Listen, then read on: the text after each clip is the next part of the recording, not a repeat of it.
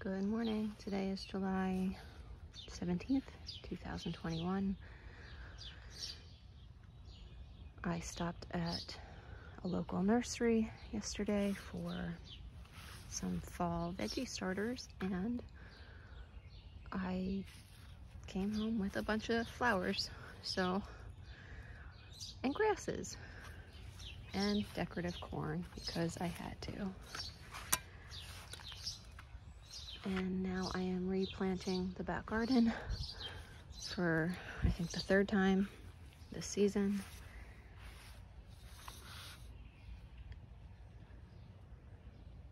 And I trust it will be epic. So these started the whole downfall of my shopping trip because I've never seen these before. These are called Aloha.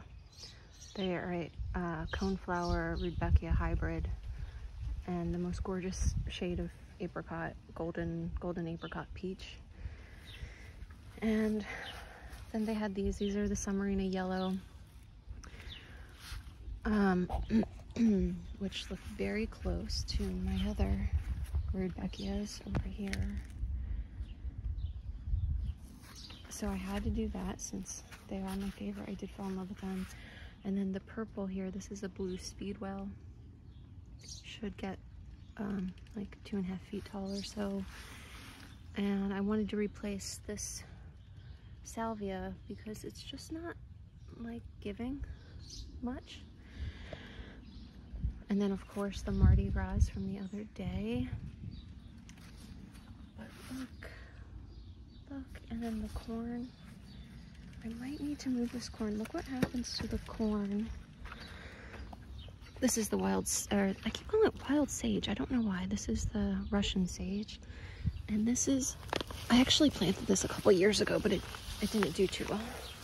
Look what happens when this is in the light. What? Try not to step on the watermelons here. But do you see this gorgeousness? So this will be about 5 feet tall. So I need to put it somewhere toward the back, and preferably with, let me show you this one again.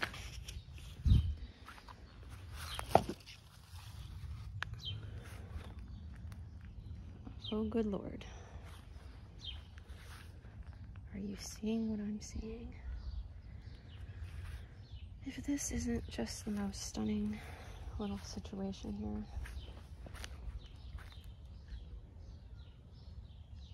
So after like 9 years of working on the garden, I feel like I'm really starting to hone in and figure out what works and what I'd like the most. And again, this year, no brainer. And like, look at these two together.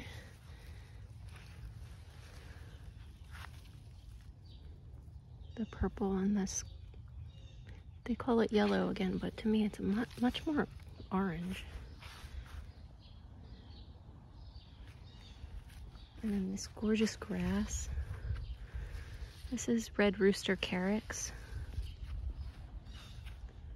So I didn't plant it yet, but I pot it down in here where I just did again, wild sage. It's Russian sage. I gotta look into growing that because it never did much last year, and it's not doing anything this year either. So maybe it needs different conditions. To be fair, it was also very tight back here. But so I have this, and then these salvia, the Wendy's Wish, are going through some trauma with the transplant. But once they settle in, they'll have these absolutely gorgeous conical flowers in this like magenta color, which I thought would be really nice little combo over here with the grass. Lavender, I'm going to be moving up front where I have some other lavender, and I really should get that beetle before. Look at the colors of that. Oh. 110% I will be growing that next year. If you know the name off the top of your head, you can leave it in the comments. Otherwise, I'll try to remember to put it in there. I think it was something with a J. I forget now, but It's one that if you're, you know, somewhat knowledgeable, should be able to be grown ornamentally and easily. But look at the striations. Is that not the most gorgeous thing you ever saw? So yeah, here we go again. And oh, maybe I'll move that lavender over there. It's just been so dry here, and oh, or maybe I'll put it right there. I'll have to get some of this stuff in here and see. So I'm gonna have to be pulling some stuff out. I'm not sure where I'm gonna put it, but I just really want stuff that packs a punch, and I really want it to be viewable from the house. And a lot of these smaller plants just don't make the cut. Like the salvia, this has like a tiny little blue, and that'll eventually get there, but not compared to this. So yeah.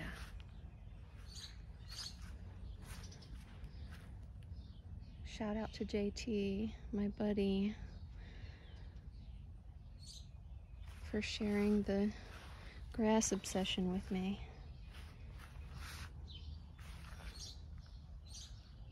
So we'll see how this does. I have a feeling I'll be adding a lot more in the future. I actually let some grass, quote, weeds, end quote, remain up front around our light post, where there's a clematis and irises surrounding it. I just, the like neighbor's dog pee on it, and so I don't want to be in there digging around and pulling weeds out. But 2, I loved how it looked. I thought it looked really elegant. And 3, by the time the grass had put on a nice bit of height and shape, the clematis was just outrageous, and I didn't want to disrupt the roots of the clematis. So lots of experimenting as usual. And yeah, thanks for joining, and I hope you're finding this fun and helpful, and I don't know, nice little respite from the crazy world we live in. Look how gorgeous this is.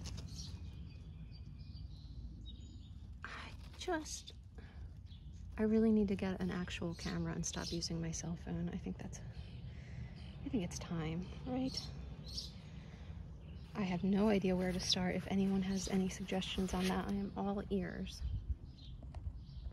Gorgeous daylily. Okay, more later, hopefully. Stunning, right? Again, these are the Helenium Mardi Gras, and they should put on hopefully like another, I don't know, 8 inches maybe, 10 inches. And this is this gorgeous Anise Hyssop. Oh, let me show you this too if I can. The cut leaf coneflower, with the green center here, this tall one. It's hard to get this on camera, I guess. Yeah, these finally started blooming, but if you can see that spike right there, that is the giant purple hyssop, which is living up to its name.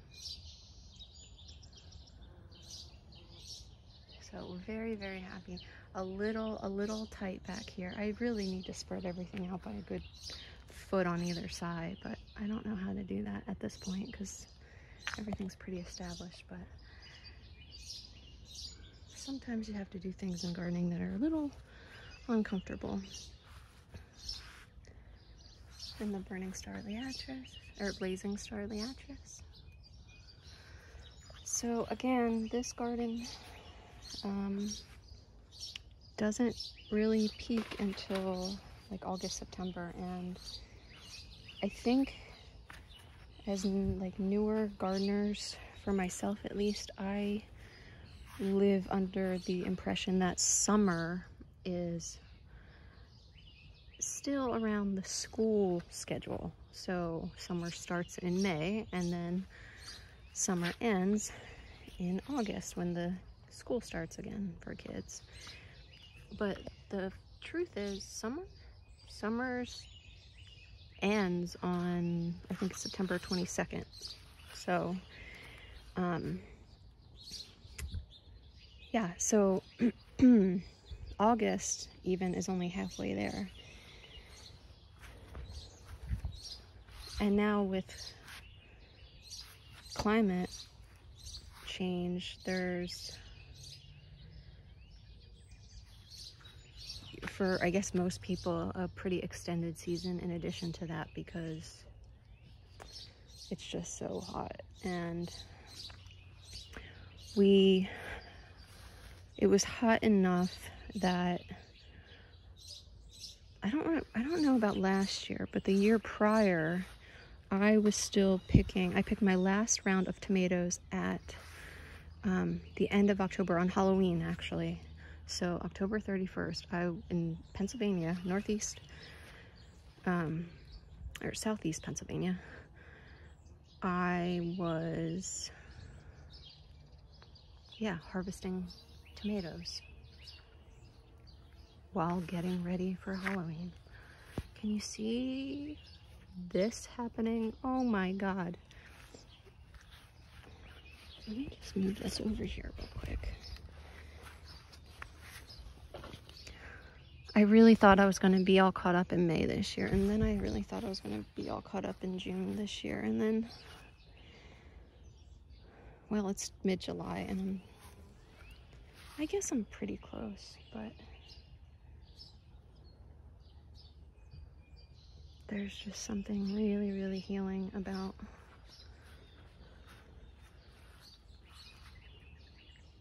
letting your body absorb what happens when you're next to these gorgeous, gorgeous beings.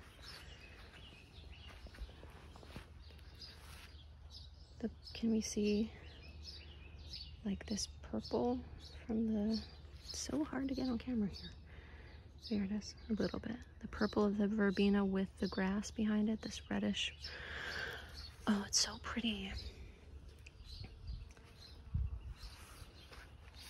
So I think I did mention in the prior video, the one that has the Rudbeckia up front with the two types of coneflower, the raspberry and the standard purple echinacea, that combination, I could live with that, I think, just by itself. I'd have to have some zinnias also, obviously, but that just really did it for me this year. And it's simple, native, I think, and low maintenance. The coneflower I watered once, I think, all season. So trying to make things a bit easier and a bit more simple. And it's hard to know when you're starting out, especially if you haven't experienced the plants before in person and seen what the life cycle is, and you know, seeing how they manage in your own environment, because it's so different depending on where you are and what your climate is, and if you get a lot of wind, or if it's super dry, or what your soil is like. You know, something that's easy for somebody to grow, you know, in Hawaii would obviously be probably challenging for somebody in Arizona, and other less obvious comparisons. But and then again, it's just to be in front of the plants and really feel the sort of vibe and energy, and watch their life cycle. It's just really hard to get all of that from a photo or a seed packet illustration. So, like I said, this is my 9th year really being passionate about gardening, and I feel like I'm content now. I feel like I know what I need to have to be a happy girl in the garden, and it's definitely this color combination, the purples and the golden oranges and reds and yellows. And some pink from the echinacea, or from the coneflower, some pink and purple, but primarily for this back garden at least. I don't know, it's tricky, and it can be stressful too, because you only have a small window to kind of get all this in for the season, and then once you miss it, that's it. So ideally one day I'll get to a place where I can really enjoy it, sit back and relax, and just bask in the beauty and try to pick up on whatever subliminal messages these gorgeous plants are trying to express. Can you see the colors in here? Oh my goodness. All right, folks, it's been a long one, but I hope you got something out of it. Again, this is the Aloha variety. Coneflower Rudbeckia hybrid. Making my life better. All right. Happy, healthy gardening.